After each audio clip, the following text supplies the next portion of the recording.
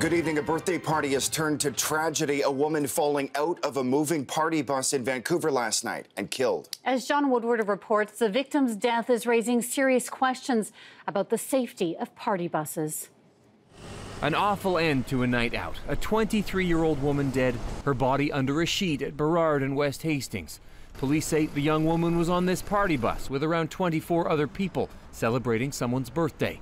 When it turned south on Burrard, the woman fell from a bus's open door onto the street. That's when she was hit by the bus and killed. Police say paramedics pronounced her dead at the scene. Hello, and thanks for calling Silver Lady Limousine. The bus is run by Silver Lady Limousine Services. No one picked up the phone there. Documents say the company has operated since 1989. In April, it was given special authorization to operate 11 party buses. This company, hard to find. Its listed address is right here.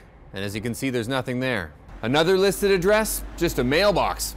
A third address, their lawyers. It's just another senseless tragedy associated with that industry. So says the family of Shannon Raymond, a 16-year-old who got sick and died in 2008 after drinking and taking ecstasy on a party bus. It's equal parts heartbreaking and frustrating for us. The latest in a chain of incidents. 16-year-old Ernst Azoadam collapsed while dancing aboard a party bus, and 17-year-old Mackenzie Gortfa was attacked and left unconscious in this parking lot. Consuming alcohol isn't allowed in a vehicle in BC, but many riders choose party buses because they want to drink.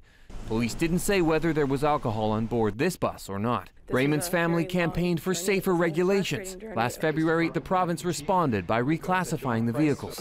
But many of the things they wanted, including requiring a chaperone, didn't happen. The driver can't drive the vehicle, focus on safely operating the vehicle, while they're worried about 25 or more people behind them partying.